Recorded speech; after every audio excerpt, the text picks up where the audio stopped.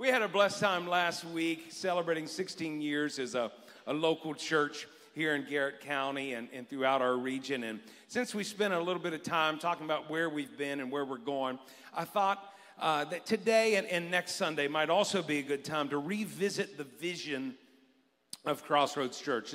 Just revisit our vision a little bit. Like, why are we here?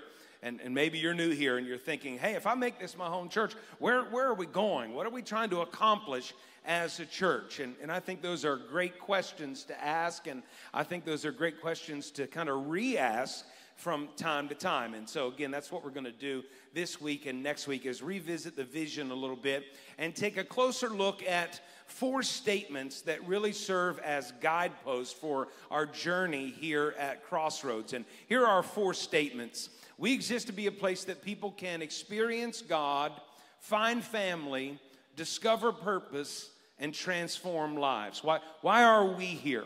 We're here to experience God, find family, discover purpose, and transform lives. And today we're going to take a look at the first 2 statements. Next week we'll take a look at the last 2. So let's talk about what it means to experience God. And to start us off, we'll go to Acts chapter 2. Acts chapter 2 is the scriptural account of the birth of this movement that we're a part of, started 2,000 years ago, and we just simply found our place in God's plan 16 years ago. But let's look at the start of this thing that we call the church. Acts chapter 2 and verse 1, it says, when the day of Pentecost had fully come, they were all with one accord in one place. Who's the they? We're talking about 120 of the followers of Jesus were gathered together in an upper room. Verse 2, and suddenly there came a sound from heaven as of a rushing mighty wind, and it filled the whole house where they were sitting. Then there appeared to them divided tongues as of fire, and one sat upon each of them. Verse 4, and they were all filled with the Holy Spirit and began to speak with other tongues as the Spirit gave them utterance. Again, this is the birth of this movement that we call the church. And I want you to notice the progression of events that happens here. Number 1, the followers of Jesus are gathered together, and what are they doing? They are seeking God. Number 2, the Holy Spirit then responded to their seeking, and as He's poured out, they have this experience. Everybody say experience. They're seeking God, He responds, and they have this experience where they are filled and overflowing with His presence. In fact, they are so moved that some people watching all this are watching them and they say, hey, these people, I think these folks must be drunk. It's kind of a bad thing for them to say about your church service, isn't it? But the Holy Spirit had come upon them and impacted them in such a way that the bystanders really didn't understand what was going on. In verse 13, it says, some mocked and said they're full of new wine. But verse 14, the apostle Peter here, he's one of the leaders. He stands up with the 11, the other apostles, and he raises his voice to them and says, men of Judea and all who dwell in Jerusalem, let this be known to you and heed my words, for these are not drunk as you suppose, since it's only the 3rd hour of the day. Verse 16, but this is what was spoken by the prophet Joel. So Peter says, what you're witnessing here today in the New Testament is actually a fulfillment of the Old Testament prophecy spoken by Joel. I want you to see what happens here on the opening day of the church.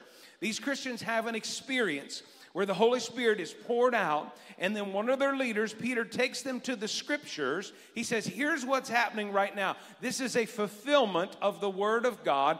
And then Peter begins to quote the scriptures, verse 17. And it shall come to pass in the last days, says God, that I will pour out of my spirit on all flesh. Your sons and your daughters shall prophesy. Your young men shall see visions. Your old men shall dream dreams. And on my men servants and on my maid servants I'll pour out my spirit in those days, and they shall prophesy. And then verse 21, and it shall come to pass that whoever calls on the name of the Lord shall be saved. So on this opening day of the church, there's this pattern established where we see a move of God's Spirit, and it is backed up or it is confirmed by the Word of God. There are 2 things happening here. The Spirit and the Word are working together. So when we say at Crossroads that this is a place to experience God, those are two of the elements that we're talking about. We believe that when we gather for worship, the Spirit of God and the written Word of God work together to impact our lives. One amen. Thank you, Norm, for coming today. That's what we believe when we're talking about experiencing God. It's about coming into a place, an atmosphere where the Holy Spirit is alive and He's present. He's here, and we combine the Spirit of God with the written Word of God, and the two of them come together to transform our lives. Now, over the past 26 years of working in churches, I have experienced many, many different types of churches. I have met some who believe that church should simply be an emotional experience. And if they aren't careful, these folks can get themselves into trouble by seeking or even attempting to manufacture experiences just for the sake of having an experience. And to be honest, some of these folks can get a bit flaky. They can. And they would tell you that God tells them things that even violate His written word. I had a guy tell me one time that the Holy Spirit told him that he was to leave his wife and pursue another man's wife. I said, bro, you're being led, but you're not being led by the Holy Spirit of God. You're being led by your stinking flesh. That's a good place to say amen. The Holy Spirit of God will never contradict the written word of God. And some churches come together and attempt to manufacture a move of the Holy Spirit. And when man takes his hands and tries to manipulate God into doing something, we always get ourselves in trouble. Somebody say amen. Gets flaky. Now, on the other hand, I've also met some Christians who deny the present working of the Holy Spirit. They love to study the scriptures, but their relationship with God is only on an intellectual level. And if these folks aren't careful, they can get a bit crusty. I know I'm using some really, really deep theological terms. These are Greek words today, flaky and crusty.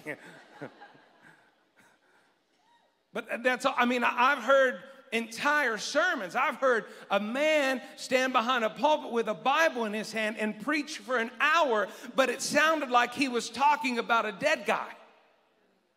It sounded like he was, giving a lecture on George Washington, not Jesus Christ. Crusty Christians who eliminate the present working of the Holy Spirit, they can get very judgmental. They can get very self-righteous, and at times they even use the Bible as a weapon against others.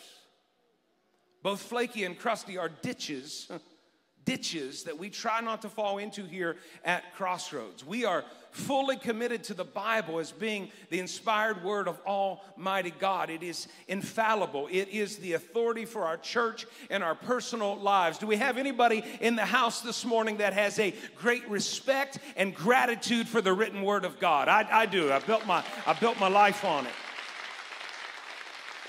However, at the same time, we believe that God is not just someone to know about, but He's actually someone we can know.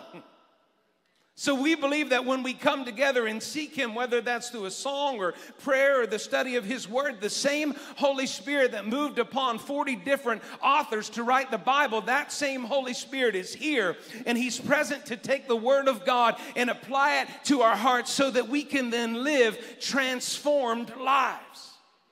When the Word of God and the Spirit of God work together in the church, then and only then can we experience the life of God. You know what God the Father did? God the Father took truth, Jesus Christ, and He wrapped Him in flesh, and He sent Him to this earth so that we could experience Him.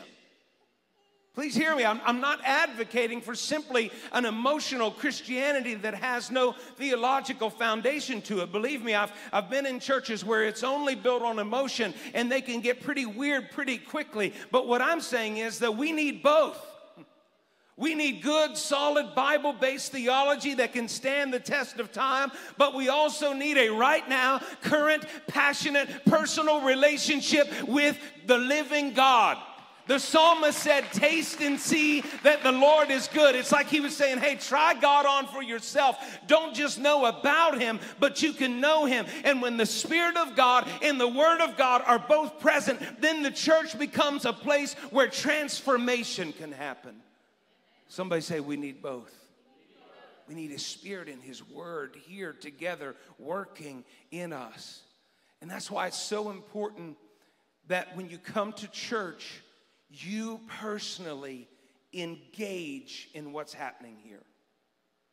Okay, if you just come as a spectator, we ain't that good.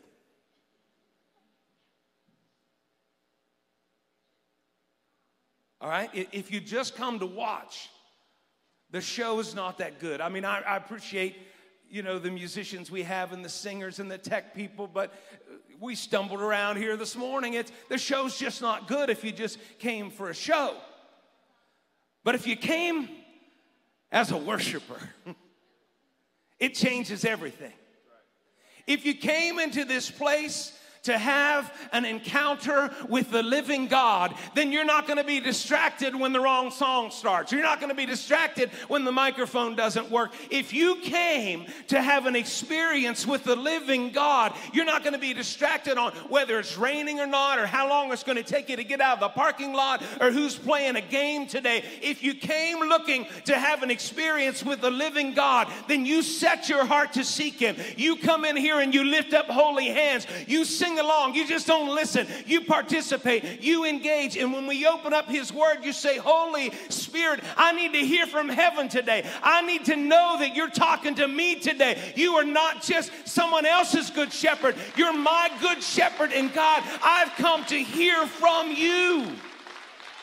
Y'all, there's a difference. We used to have a guy who came here and I would see him. You couldn't help but see him.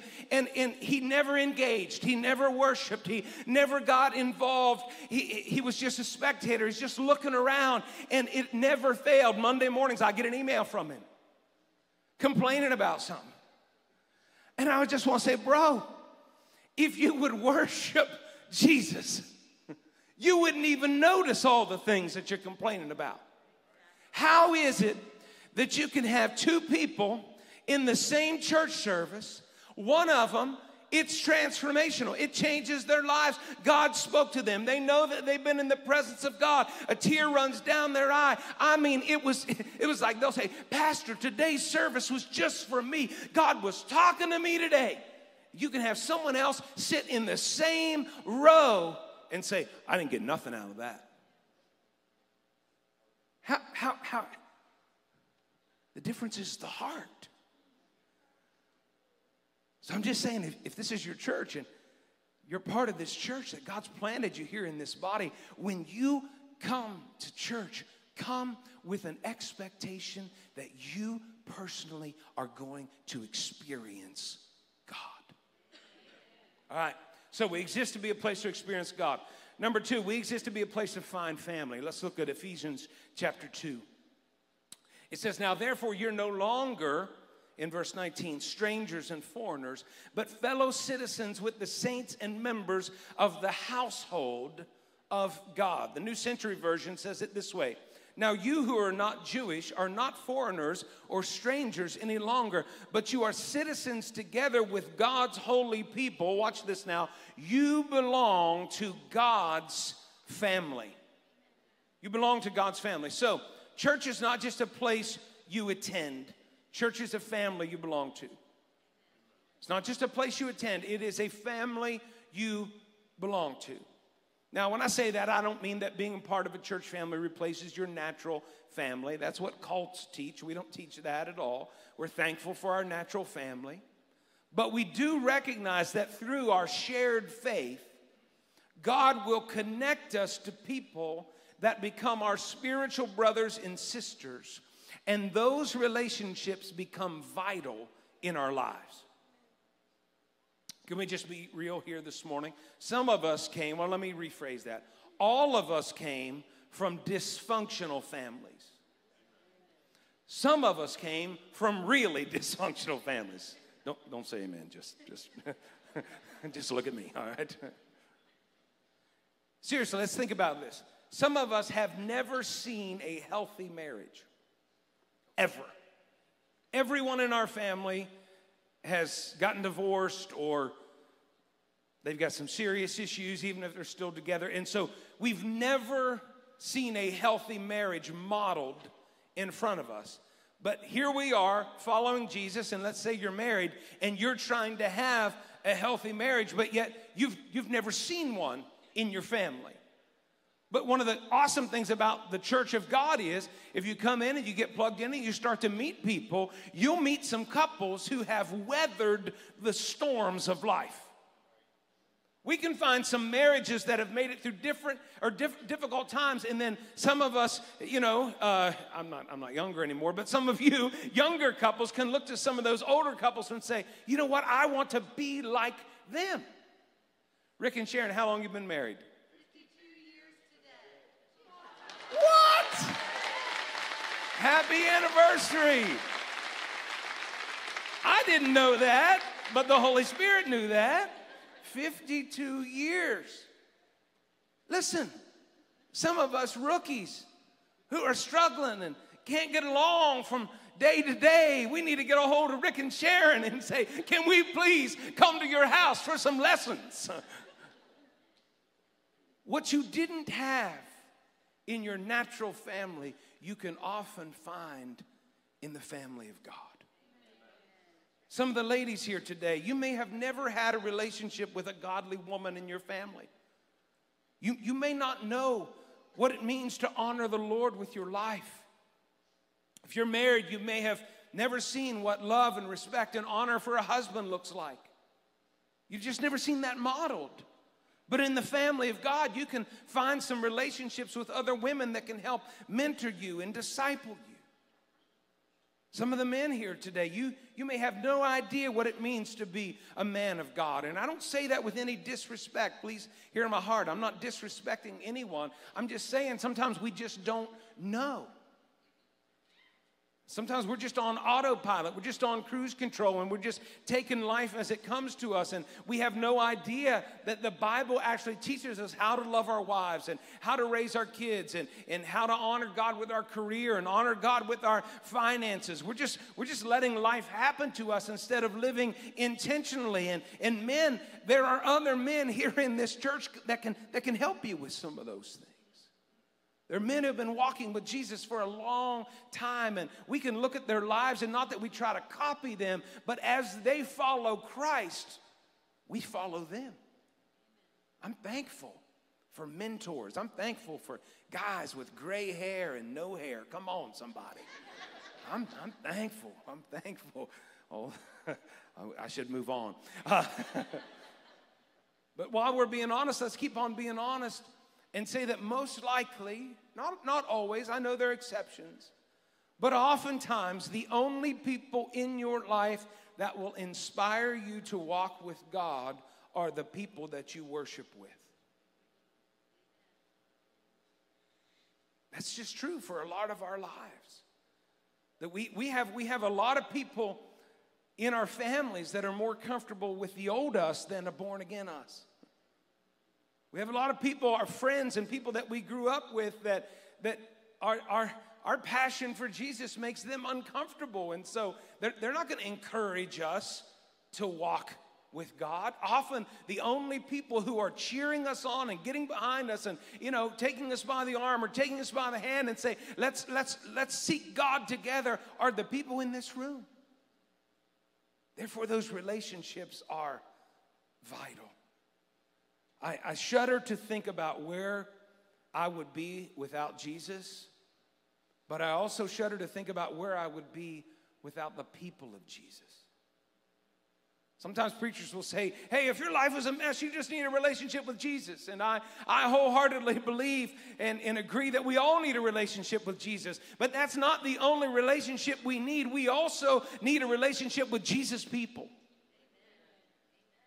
Because they're the ones who are helping us walk this thing out. Christianity was never designed to be lived out in isolation. Yes, it's a personal faith, but it's designed to flourish when you're in community. Do you know that the phrase one another appears at least 50 times in the New Testament? Friends, we need each other. Some of us are one relationship away from a changed life. Oh, Pastor, you're being dramatic. No, I'm not. I can't tell you how many times God has totally changed the course of my life by introducing me to a person. One of his people who they could see something I couldn't see. They had a little bit more faith than I had. They had a different perspective than I had. And as they kind of, helped to disciple me in the ways of the scriptures, all of a sudden my eyes are opened. And the course of my life is changed. One person at a time. Some of us are one relationship away from a changed life. Amen. Now, just because God is our Father doesn't mean that this church family will be perfect. Right? Your church family will hurt you. They will. We will. I will. We just will. We're redeemed people, but we're still people. And that doesn't make us hypocrites. It just makes us human. And just as your natural family will require things like grace and mercy and forgiveness, so will your brothers and sisters in the Lord. But let me say this, these relationships are worth it. Can somebody say amen this morning? The people in this room mean so much to me. And I know there are hundreds of others who feel the same way. Now, as we mentioned last week, the church family here at Crossroads, we've been steadily growing for 16 years. We have become a large church, not by our design, not necessarily by our methods or our ideas. We've become a large church simply by the grace of God. But in order for a member of our church to be known here, you have to be engaged in a smaller group that we call life groups. I would love to know everybody. That's my heart. I would love to. Sometimes on Sunday morning, I'll stand in my office, and I've got a window there, and I would just watch hundreds of people walk in these doors, and there are so many of you that I don't know. I don't know. I wish I could, but I'm just a guy. I'm limited, right? And I got a pretty good memory. I mean, I was knowing everybody's name up to 400 or 500 people, but I can't know 1,800 people. Nobody can. And so for the way for you to be known here at Crossroads, you got to get into a life group, because it's in those groups that we provide fellowship, discipleship, and care. 3 elements. Fellowship, everybody needs that. Discipleship, got to dig deeper, want to grow. Everybody needs that. And then our pastoral care actually happens best in those smaller groups. And so we've been making some changes to the way that we're going to do groups here, and I just want to talk to you about that real quick. I mentioned it last week, but I'm going to mention it again. We're moving to a sermon and semester-based model. Explain that to you. So a sermon-based model means basically the discussion of the life group will be centered around what we talk about here on Sunday morning. So it won't be something separate, something different. It'll just be a continuation of what we're teaching here on Sunday morning. So if you were here, number one, if you were here, and number two, if you stayed awake, come on, you're equipped then to participate in the life group. Right? You're not going to get there and you don't have to do homework or read a separate book or anything like that. Hey, if you came to church, or even if you listened online or on the radio, you're equipped then to participate in your life group. It's going to be based on the sermon. The second thing is it's going to be semester-based, which means it will have very clear start and end dates. I know all of our lives are extremely busy. So when you think about adding something, into your regular calendar, and this is something I've got to do every week from now till Jesus comes back, or every other week, it just becomes a lot. And we understand that. And so we're moving here to a semester base. We'll do semesters throughout the year. But this first one, starting the first week of October, will be 6 weeks, okay? We'll finish up before Thanksgiving. That semester will be over. We've got groups meeting all over the county and outside of the county. We've got groups for couples. We've got groups for singles. We've got a young adult group we're really excited about. You know, a lot of times what happens in church is kids are plugged into the youth group, but when they turn 18, where do they go? What do they do? No offense, Mom and Dad, but they might not want to come to your group. Right? They might want to get around somebody their own age, but they hit that 18 and we kick them out of youth group. We don't do that here, but that's what happens often. They just feel like, I don't fit there anymore, but I don't really fit in big church or adult church. Where do I plug in? Well, we've got a young adult group that's going to meet here at the church, ages 18 to 25. We'd love to have you get into that group if you're in that age category. So, again, if you've not signed up, some of the groups have filled up already, but we've still got openings. I encourage you, go to crossroadsofthechurch.com today, find a group that meets your need and get signed up, because we want to see you have that fellowship. We want to see you have that discipleship, growing in your faith, and we want to care about you. And the only way we can do that is in a smaller group setting. Let's go back to Ephesians chapter 2. Church is a family we belong to. It's a family we grow with. It's also a family we build with. Look at verse 19. It says, now therefore, you're no longer strangers and foreigners, but fellow citizens with the saints and members of the household of God. So this is a new family. Verse 20, having been built on the foundation of the apostles and prophets, Jesus Christ himself being the chief cornerstone, in whom the whole building, being fitted together, grows into a holy temple in the Lord. When you and I are fit together, we grow. Say that again. When you and I are fit together, we grow. If that's true, and it is, we can conclude the opposite is also true. If we don't fit together, we don't grow. We're not designed to grow in isolation. God does things in us and through us in community that he cannot and will not do alone. And all the introverts just groan. Don't tell me that. Can I just tell you introverts, because I'm one of them, we introverts, God is bigger than our personality. And sometimes he calls us out of our comfort zone so that we can be connected with the people that he's called us to do life with.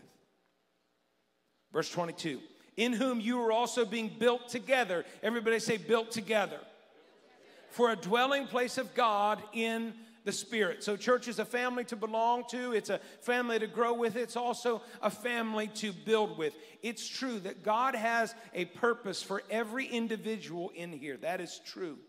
But God also, if this is your church, God also has a collective mission for us to participate in, everyone to participate in. I just want you to think about that for a moment.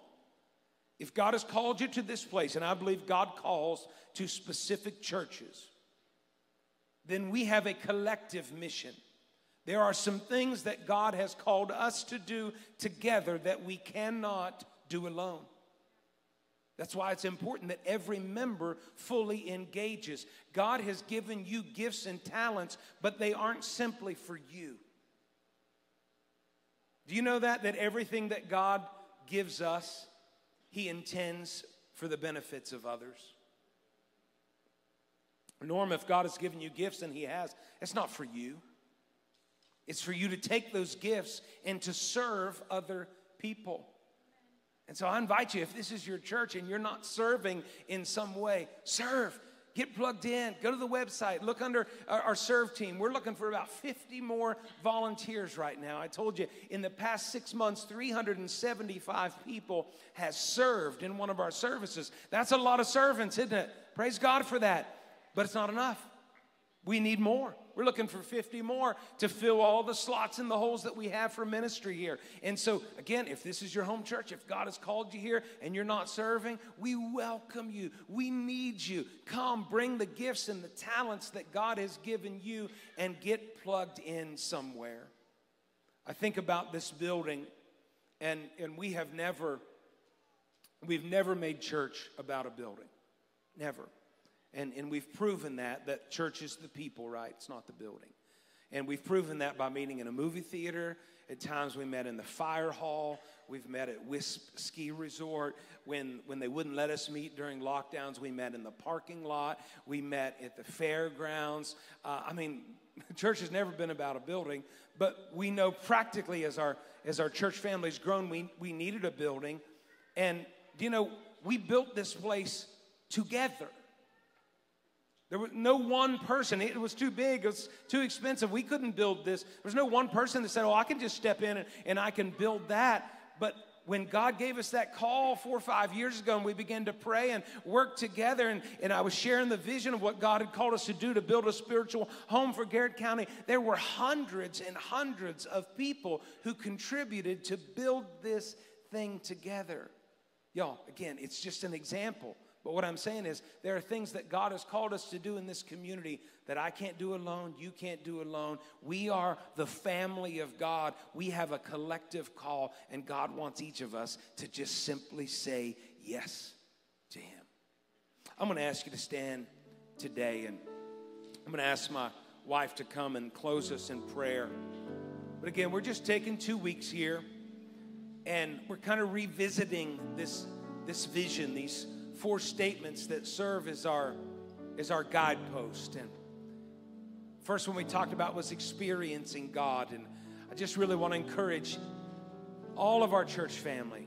Doesn't matter what your personality is. I know some of us are more outgoing. Some of us are more, emotional, all that sort of stuff. God's bigger than our personality. And I'm just encouraging each of us, when we come to church, when we gather, let's come with an expectant heart that we are going to experience God for ourselves. We're not going to watch someone else experience God. We're not here to watch a show. We're here to worship. He's worthy. Has He been good to anybody? He's worthy. We're here to worship. And then the other thing we talked about today was finding family. I made that statement. Some of us are one relationship away from a changed life. I know there are people in this room, you're lonely. You're hurting. You're trying to carry some weights and some burdens by yourself, and you can't do it. I can't do it. We need each other. And if you're not engaged and you're not building some really high-quality relationships here, I'm just challenging you. Get into a group. Begin to pray. If you're a lady, say, Lord, I need a mentor. Ladies, you have lady mentors. Men, you have men mentors. Make that clear. If you're a brother and you need a spiritual brother, you need someone a little further ahead of you, you need a spiritual grandpa, you need a spiritual dad, just begin to pray and say, God, I need some other men in my life that will help stir up my affections for Jesus. I believe God will give them to you. Patty, will you come pray with us today? God, we come to you today and we say that we need you today. Not just yesterday, not just what happened to us when we were kids and when we gave our heart to Jesus when we were little. But God, we need you for this day, for today. We need you for tomorrow. We thank you for what you did in the past, but we're also looking forward to the future. And we say, God, we need you every step of the way.